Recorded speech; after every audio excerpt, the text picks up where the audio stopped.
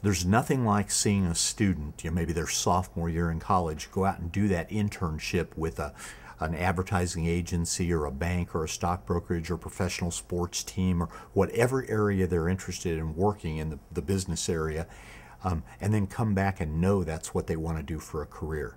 And they just pour themselves into their studies that much harder after that type of experience, and it also motivates them to seek additional internships. And then by the time that student is a senior in college and actually interviewing for a full-time job, they very typically will have 2 or 3 internships in their chosen field on that resume, and that really makes them stand out against the graduate from another college. My internship this summer is going to be with the FBI out in Clarksburg, West Virginia. I actually just got my official assignment yesterday. I'm going to be working in the Criminal Justice Information Service Division. It kind of came up, basically, my academic advisor, Martha Harris, she gave me an email that she had gotten from a regional field officer from the Kansas City branch, and she recommended me to it. She's like, hey, you should do this. You might be good. You never know if you might get it. It's a very competitive internship. There were only 100 that were chosen out of the entire United States. It was a little bit out of my comfort zone, but I kind of went with it. Just wanted to apply, see what would happen, and from that I was chosen. This summer I got accepted to be at an internship at KU Medical School's pharmacology and toxicology departments and doing research with them. And all of that has been due to how Baker's prepared me in the science departments.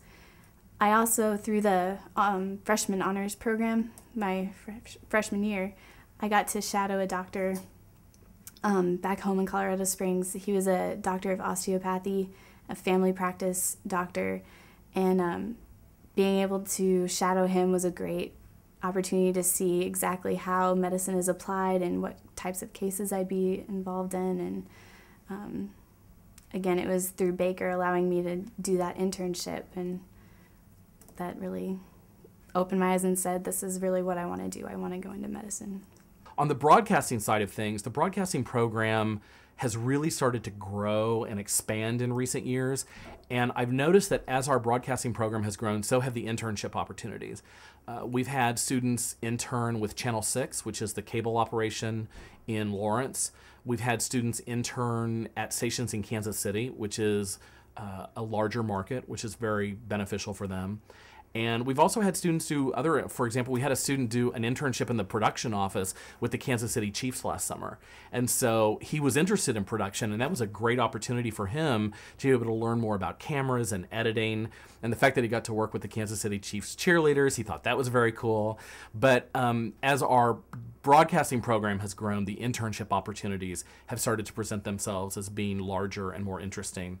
And some of our students have even gone on the air. The students who've done internships at Channel 6, because it's a small enough news operation, even though they're interns, they'll have stories on the air. We had one student on her last day actually anchor a local news cut-in. And so I think that the media outlets in this area in particular are familiar with the quality of our students at Baker, and as a result, they are more than happy to have our folks come in and perform internships. I actually met my boss at Channel 6 through, he came on a visit to one of our classes, and he was one of our class speakers, and Dr. Watson and Tom Hedrick upstairs, one of the famous play-by-play guy, and now we have the privilege of having him here as a professor at Baker, introduced me to Kevin Romery, who's the sports director at Channel 6 afterwards, and said that they were impressed with my work, and Kevin and I remained in close contact for the next couple of weeks, and then I decided to do my internship over the interterm period, which is between the fall and the spring semesters, right after Christmas break. And it was a great internship. I got over there, I got to do a lot of hands-on work. I was able to be a videographer for a little bit. I would come home, or I'd come back to the station, I would edit packages.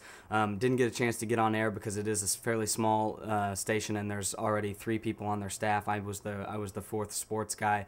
But I learned I got to apply everything that I learned in television from Dr. Watson. In fact, my boss even commented that he thought that I was well prepared for my internship, and that my knowledge base was good coming in. So that's a credit to Dr. Watson and all that he's done for me.